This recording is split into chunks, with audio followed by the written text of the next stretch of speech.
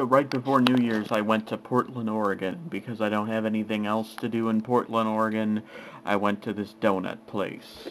This VooDoo Doughnut place. And they got a menu, and they got all these frickin' donuts. And so we go down to this donut place, and this is what happened.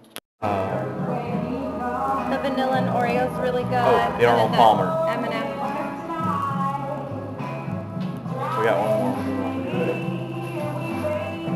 Did you want to get the Memphis thing? Oh, that Memphis thing looks pretty formidable. One of those? I don't know. I like a regular maker with buttermilk bar. Okay, one buttermilk bar it is. Okay. Did you want the Memphis Mafia too, or is that it? That's it? Okay. I think that might be a little too much donut.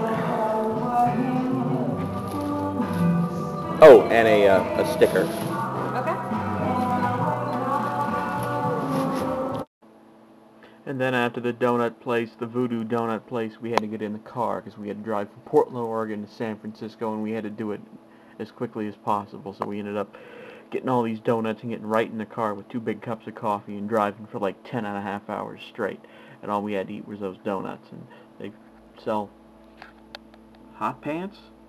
What?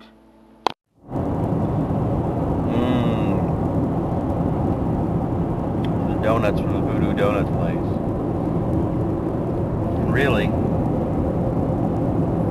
you think they should have one of these, like a franchise in San Francisco? I think they'd make $1 million. Yeah, like a day.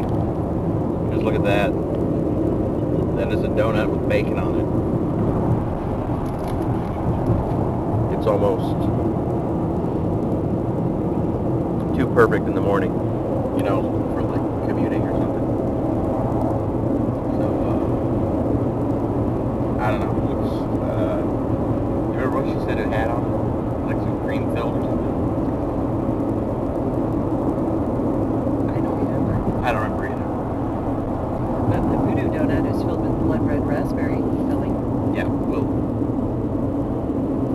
get to that one in a minute. Okay.